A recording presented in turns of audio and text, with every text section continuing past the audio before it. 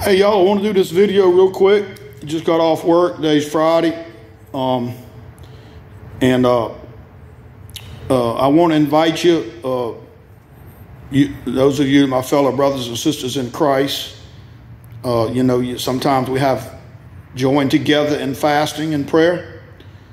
But I invite you to join together with me. I'm going to fast from sundown today, Friday, to sundown Sunday, 2 complete days. I'm going to go without water and without any liquids or food.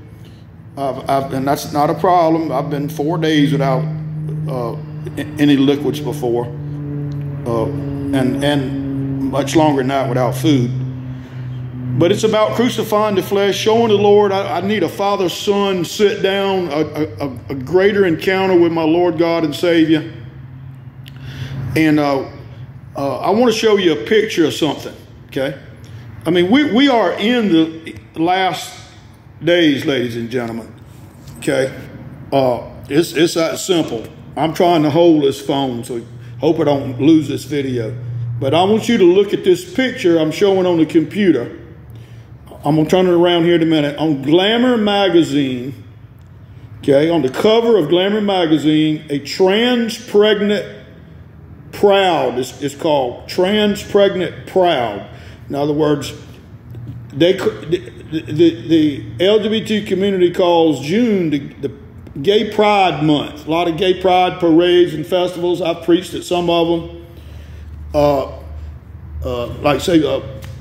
Been harassed by cops, got put in jail, or taken to jail in Chattanooga when I was preaching at a drag queen event. But, you know, judge had to dismiss the case because I had the right to freedom of speech on the public sidewalk. But anyway, I'm going to turn this phone around. I want you to look at this picture. Can y'all see that picture? Right there? That's a pregnant transgender, which we know a transgender can't get pregnant, okay? But that's what that is. Can you believe that, ladies and gentlemen? Can you believe it? I tell you, this is some interesting times we live in today, okay? Tell you a little bit about my day. So I had a shirt on yesterday at work that said, "I dare you to ask me about Jesus." So a guy was coming into this restaurant near where I was working on a building my boss owns. And he spoke to me on his way in. I was outside doing some painting.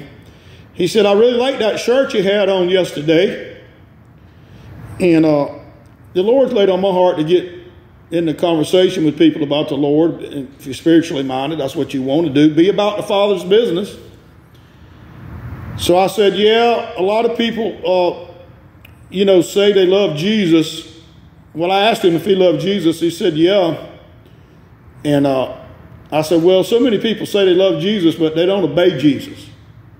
So then the conversation got going. So somehow he ended up saying, well, I don't believe you can lose your salvation and all this. I said, well, I grew up a Baptist and I was taught you can't lose your salvation. I was taught it was only by faith. And he went on, was trying to say, you can't lose your salvation and it's only by faith. So I started quoting scriptures to this man, and he kept interrupting. I said, sir, it's not my belief or opinion. It's what the Word of God says. I said, why do you keep interrupting me? I'm giving you scriptures that clearly show that you're wrong. Okay. And I said, I said in love, I said, sir, I'll say this as in love, as kind as I can. You've been deceived. And he didn't tell me he was a Baptist at the time. He didn't want to say, because he got mad, went on in the restaurant, said, I'm done talking. Then he came out and apologized. And I said, no problem. I said, unfortunately, I'm used to, people, when I, start sharing the Word of God and they don't agree with, their belief system don't agree. I'm just used to this. I said it really breaks my heart that I try to quote the Word of God to people, and they interrupt, and they don't want to hear it if it goes against what they believe. And so anyway, he told me. I said, what church, kind of church do you go to, sir? He said, well, it don't matter. Okay. I said, well, your pride don't want to tell me. I mean, what's wrong with telling me? So he finally says Baptist. I knew he didn't want to tell me because he knew that I had originally told him I was raised a Baptist, and I was deceived. So anyway, he ends up calling me a false preacher. Okay. I said, sir, all I've done is quoted the Word of God to you. I tried to. You interrupt me. I've talked to preachers on the phone, like the preacher at this church my son Levi goes to, I had to struggle to get the Word of God in with him as well about the once saved, always saved, or as they say it. You're not saved until you're dead, ladies and gentlemen, and the Lord says, job well done, but that's what they call it. So I'm speaking their terminology. It really should be once born again, you can't ever lose your salvation, which is a lie from the pits of hell. The Bible clearly says, many scriptures say that you can, and I'm not going to get into them right now. There's a video there for you to listen to the scriptures. And then later on in the day, these two ladies drive up in their car to get, this place sells a lot of pizza. And, the music was really blaring, and lady came out. I said, ma'am, you got a minute? I want to ask you a question. So she got in the car, and they drove up to where I was working, about 50 feet or so. And I said, do y'all love Jesus? She had her window down. There's two ladies.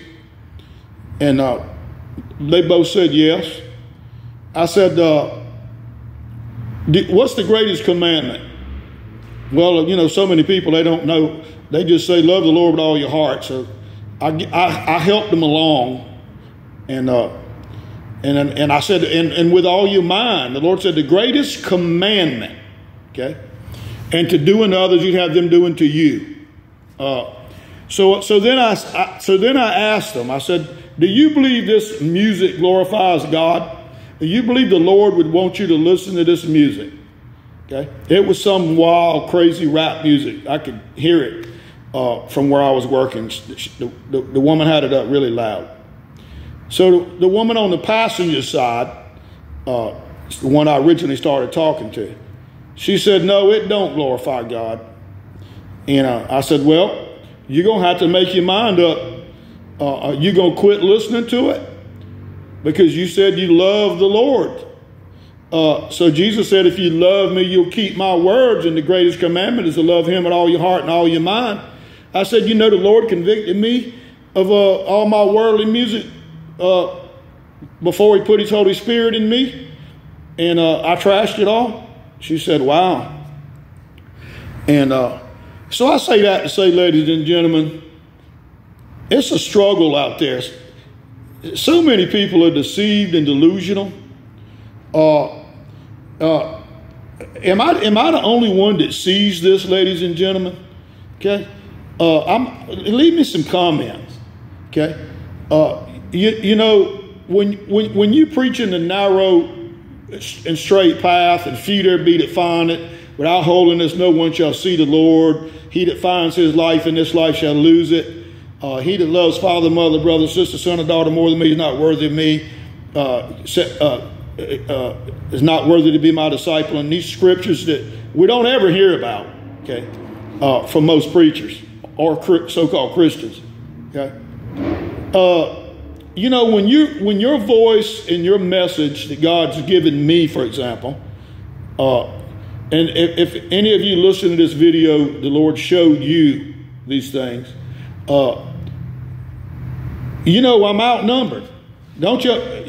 When you're so overwhelmingly outnumbered, which is the case, people just go ahead and buy into that fake gospel. I've never shared this with y'all, but my wife said something to me when she had walked away from me before she actually divorced me that was so hurtful. And I was nice and kind, and after she said it, and it didn't really soak in until the next day, and even after that, how horrible and evil and terrible a thing it was she said. She said, I'm quoting my wife that left me after 41 and a half years. Okay. She said, something's happened to you from your childhood, and no one can help you. In other words, there's no help for me.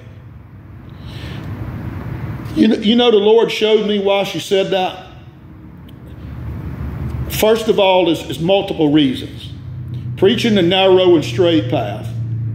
I'd asked her what got this all started is I asked her to message our son that has this child out of wedlock that was unrepentant and just wanted me to celebrate and ignore the way he's living, ignore what this child has come into this world with this way, and the kind of witness that it is to the child.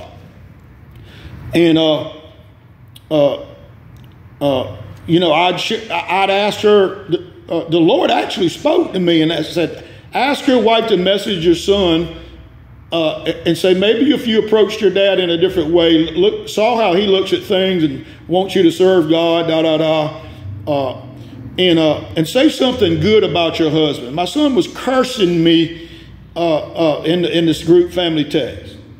The Lord literally spoke to me and asked me to ask my wife to do that because the Lord actually knew more than I did about what was going on. He was testing her to see if she loved her husband more than she loved her son, because she had redid her vows. And I, 6 months before this, asked her, do you love me more than our children? And she finally said yes. But then she proved she didn't, because she wouldn't send that message. Well, the Lord that night showed me the scriptures in Ephesians about wives, submit yourselves unto your husbands as unto the Lord and everything, and said, God literally spoke to me, ladies and gentlemen. It zeroed out my mind and said, well, if she don't love you enough to send a message, ask her, show her these scriptures and ask her to, you love God enough, this is God's word, send the message because you love God. So I showed her the scriptures, and she said she still wasn't going to send it. I said, so do you believe you obeying those scriptures? She actually said yes. And her husband just asked her to send a message to our son of wisdom, of love, to calm him down, to try to get him to stop being so selfish, and think about where his father's coming from, with him fornicating and the lifestyle that he's been living, and now he's got a child out of wedlock. So I reckon there's multiple things. She says something must have happened to me from my childhood, like God asked me to ask her to send the message. The Lord asked me to show her the scriptures about wives submitting.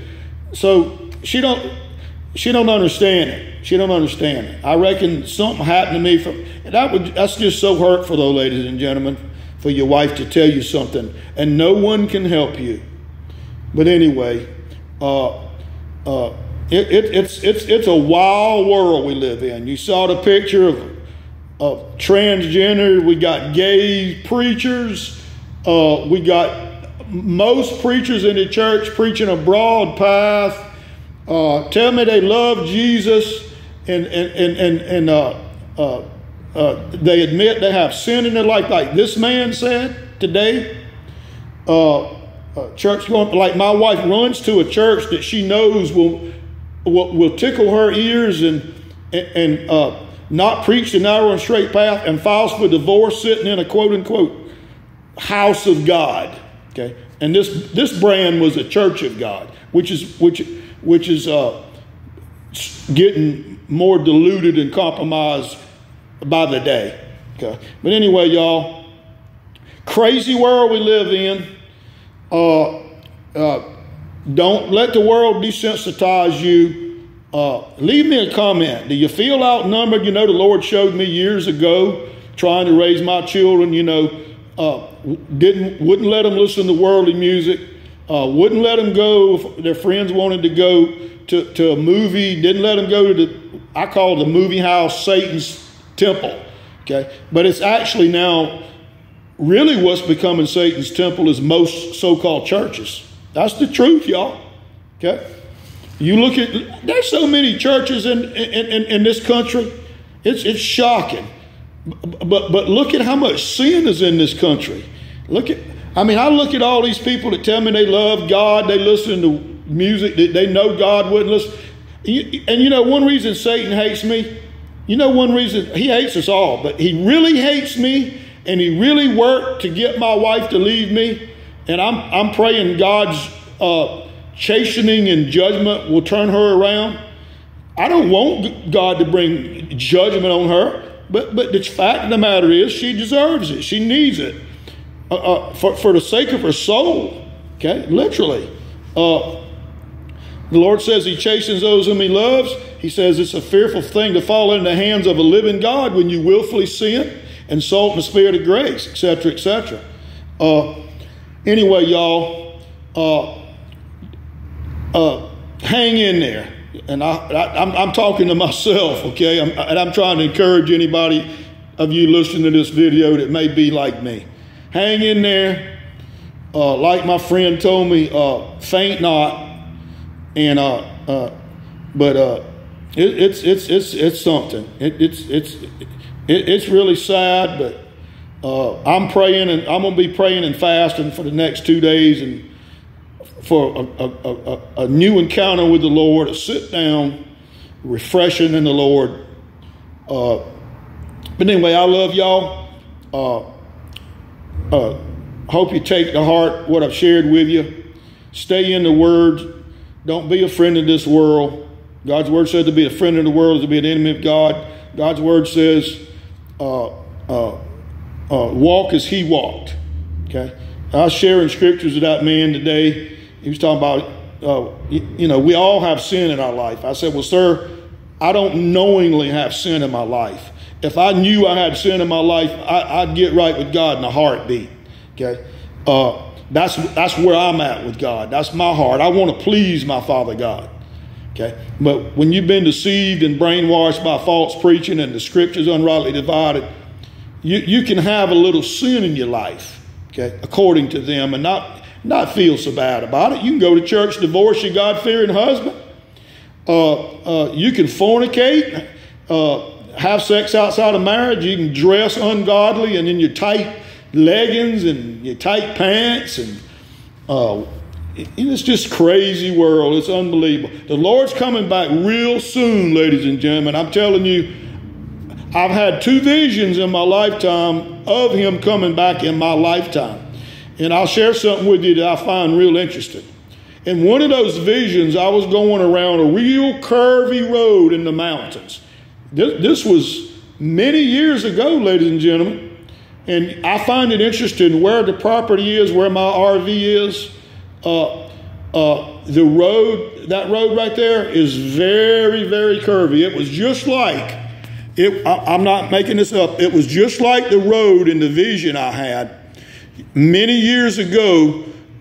And the Lord spoke to me and said, look up. And I looked up, being on the driver's side, I looked up out to my left, and this tremendously bright, glorious brightness I saw in the sky was the Lord returning. Okay. And anyway, it's interesting stuff. But let's draw nearer to God, ladies and gentlemen. Let's seek for the Lord to use us and destroy the works of the devil. For him to use us to destroy the works of the devil. That Satan hates it when you share things with people like I did today. I do this all the time. And like this lady said, she loved the Lord, and she admits the Lord wouldn't listen to that music. Just rubber meets the road type conversations down to earth. People are afraid to ask questions. People don't want to offend anybody. People are ashamed. But you know, God told Ezekiel, tell the righteous man to continue in his righteousness. And if he commits sin, I'll remember none of the righteousness which he has committed, and he shall die thereby. Okay, tell the wicked man to turn from all his wicked ways and do that which is right, and he shall live thereby. I'll remember none of the wickedness which he has committed. And here's the catcher, ladies and gentlemen. God told Ezekiel, if you don't tell them that and they die, their blood will be on your hands. That's serious stuff, ladies and gentlemen. So if we love our fellow man and we know the truth, we need to be sharing the truth, ladies and gentlemen. Okay? We need to be sharing the truth. We need to be willing to be persecuted. Your Bible says, for all those that live godly shall suffer for Christ's sake. Jesus said, you will be persecuted for righteousness' sake. He said they will hate you, but they hated me before they hated you. So we got to go through it, ladies and gentlemen. That's the narrow and straight path I'm talking to you about. But I love you. Appreciate you. Draw nearer to God. Have a good day.